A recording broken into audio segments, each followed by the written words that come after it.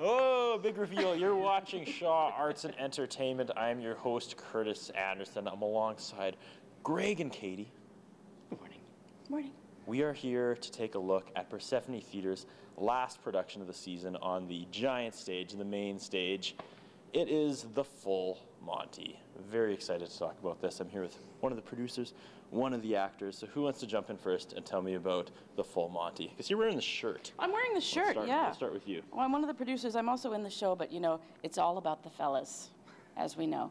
I'm one of the folks who produced it back in Vancouver just over a year ago now, and I can't even explain how excited we are to be here bringing it back to life again in this amazing theater.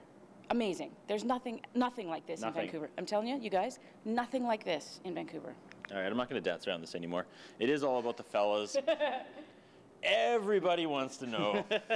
Like, do I have to ask this? Like, none of us are wearing pants at this moment. Yeah. That's the rule. Is there junk? Are people in Saskatoon going to see junk? There's junk. There is junk. There is also this fills your junk quota. A very particular lighting cue. Okay. It's designed to basically blind the audience of the junk. Okay. See, I end every one of these Persephone Theatre interviews with, what are people going to get with this production? And they're not going to get with any other production, but I already know the answer to that. It's junk. 6.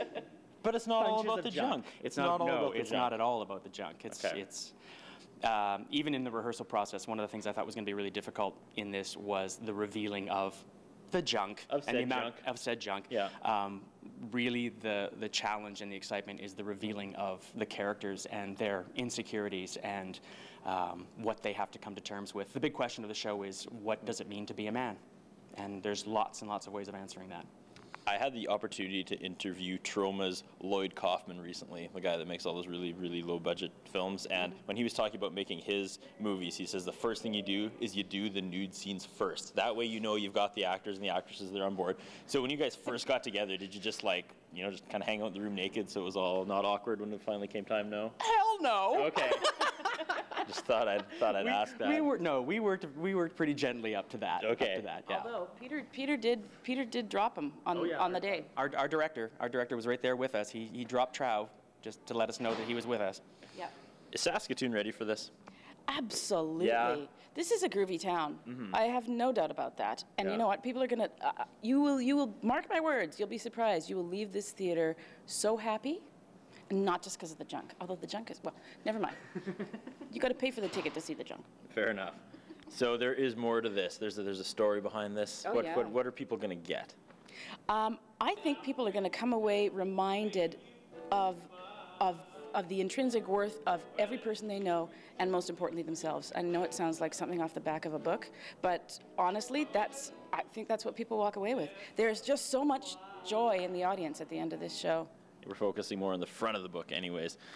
Same question, different answer. What are people really gonna get once they leave the main stage here for Persephone Theatre's last production of the season? It's probably pretty much the same answer. It really is a celebration of individuality. And I mean, at the top of the show, you're presented with 6 guys who represent, every man, and they're all miserable, and they're all unemployed, and they're all struggling to do things like pay child support, pretty integral things. And during the course of the show, you watch them find themselves and find out what is intrinsically of value. And it speaks to everybody. And there's junk. Down, everybody down.